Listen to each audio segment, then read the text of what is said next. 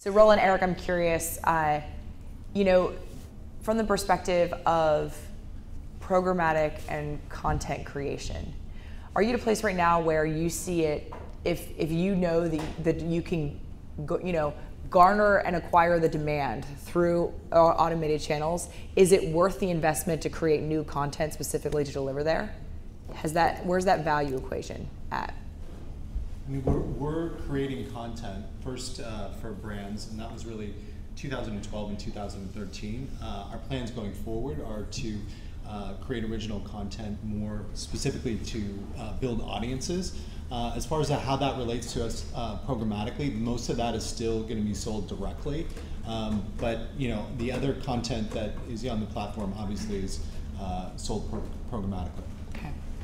We don't create any content. We aggregate it. So I think for us, there's probably two things. One is giving that feedback loop to the content creators, helping them understand where their content does well, what context, what device, and then on our end, figuring out different ways to target that kind of profiled content to the device. So.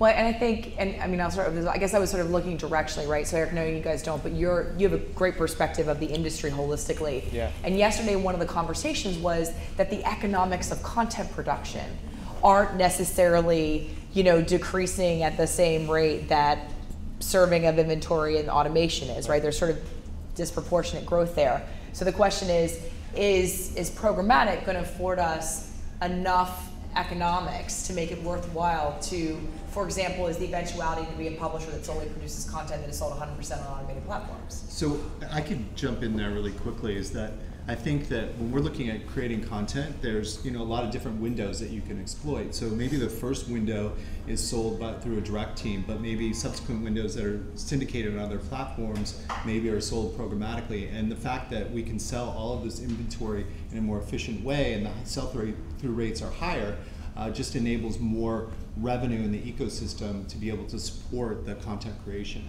Right. But Mark, what's your perspective? Is automation programmatic always complementary and secondary to direct, or is that only to a point at which we have enough supply of premium video in the marketplace? Like, what's the... Our view ultimately is that 100% of standardized units will go programmatic. It depends on what your time horizon is, of course. I think in 12 months' time, we will still see a lot of inventory sold on a reserved, direct sold basis. But I think if you take a 10-year time horizon, I think the idea that most of television consumption hasn't moved to digital is hard to imagine. I think that will happen, and I think the bulk of sales for standardized units will move to programmatic. So our view is that ultimately it's 100%. What percentage of flights are sold through a travel agent these days? Yeah. I think it's the same kind of thing.